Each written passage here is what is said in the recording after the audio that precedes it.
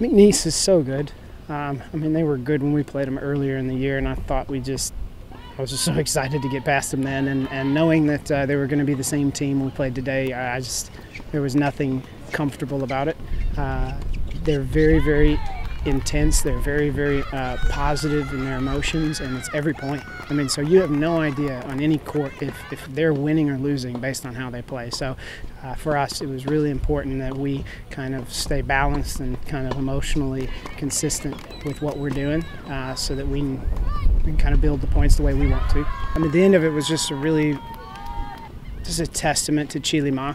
It's been a tough year, just physically with just injuries and things, but mentally, and then like I said, her heart. I've always believed in her, and so to me, I am not surprised. I am super excited by the moment she created to give herself that chance to be in the position. But I was really, really proud that it came down to her and that she could show herself that she wants that moment.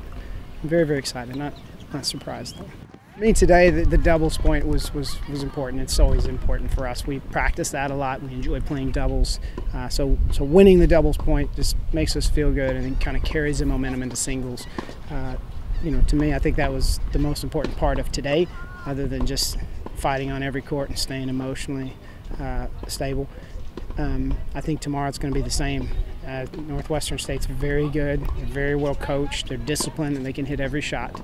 And so I would imagine it's going to be just as hard to win the doubles point, and I think they're going to fight just as hard in singles. So I think the biggest thing we need to do between now and then is just recover and just give ourselves a chance, and just not think past the moment, because it comes and goes so fast.